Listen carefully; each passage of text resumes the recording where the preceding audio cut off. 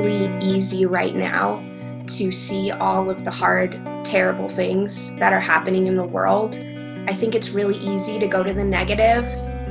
If anyone had reason to go to the negative, it was Maia Costello. COVID-19 forced her and her fiancé to postpone their May wedding.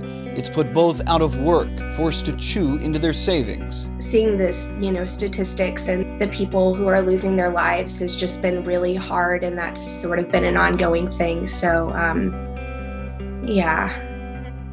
Maia decided to bring hope. She found her mom's old sewing machine in the attic. She learned to sew. She began making masks for healthcare workers.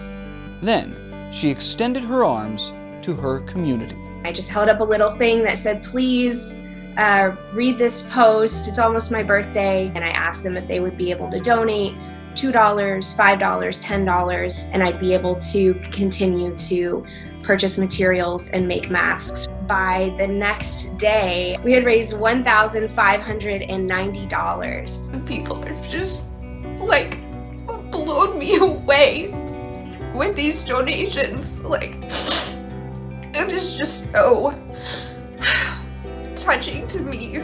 So far, Maia has made more than 100 masks. It doesn't change the overwhelming need or the overwhelming negative of this pandemic. Her goal? To provide a path of positive. People want a purpose right now. In a time that's difficult for a lot of people, myself included, I think it was just a really great example of hope.